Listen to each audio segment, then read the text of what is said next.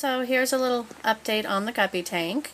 They're obviously having dinner just now, so they're probably a little agitated. I also have cleaned the tank tonight, so that doesn't always make them too happy either.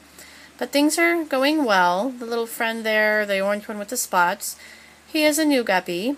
Sadly, I lost one. He sort of got this bent spine thing going on, and then he finally did pass away. So I actually wasn't going to replace him. I think this tank really does better with two guppies, but this little guy was being bullied in the tank he was in, so he's joined this tank. And I think that if you're really diligent, as I am, about the maintenance, it's probably okay. I test my water really regularly, and I do 20 to 30% water changes a week. And I do maintain the media in that filter really strictly. I also have no gravel on the bottom. I sort of found out that on a tank this size, with a smaller ecosystem, that it's really hard to maintain gravel well. When I vacuum the sludge and debris that sort of builds up down there out of the gravel, I'm losing way too much of my water. I'm left with about a third of my water. And even then, I could probably still vacuum a little bit more, so I'm not really doing the kind of job I really think I should, and I still have way too much water gone.